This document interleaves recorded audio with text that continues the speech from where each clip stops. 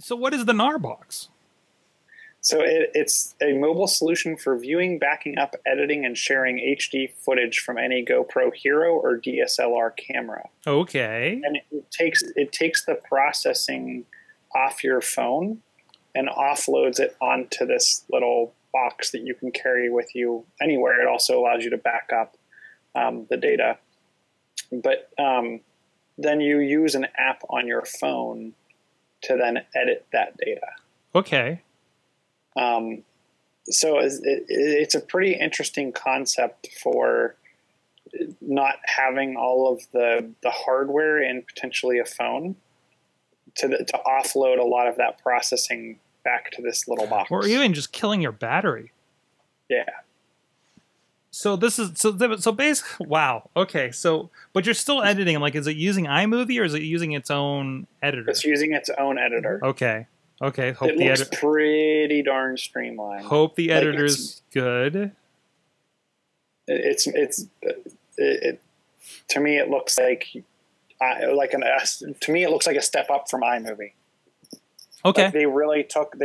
I feel like iMovie had to take elements from iMovie on the laptop or desktop and kind of transpose them to mobile. They obviously started kind of fresh with this.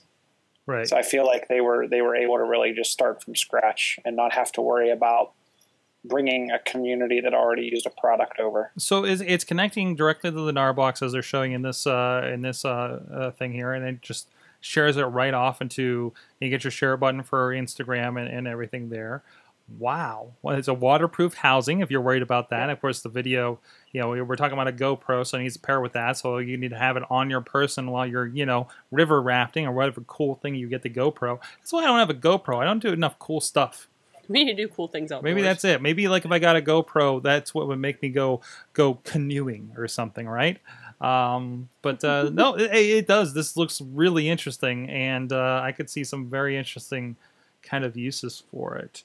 But again, and when you look at the specs on it, it's a quad core 2.2 gigahertz CPU. Jeez. with an 8-core 3D GPU, 4 gig of RAM, built-in 128 gig flash storage, USB 3, 2 USB 3 ports, SD card, micro SD card, and 6 to 8 hours of continuous battery life. So they wedged a lot of technology into this little small box. For $150, am I seeing that right? Is the standard? It's going to be $250, but if you order it through Kickstarter. Of course, they had lower ones for as low as $99. It looks like $130. So wow, that looks like a lot of fun. Yeah, they sold out a lot of those, but of course, yeah, it's pretty impressive little device. Looking the estimated to deliver in March of 2016. The other thing we were just looking at was in February. So no, this looks very interesting actually, and I'm amazed I didn't come across it. That's awesome. Lowest thing is you got a sticker pack for $20. There you go. Awesome. The Gnarbox. Go check out Kickstarter. It is 3 days to go. 430,000 of its $100,000 goal. There you go. Awesome. Wow. It's one of those that is perfect. I don't know what I would use it for. Same with the Grava.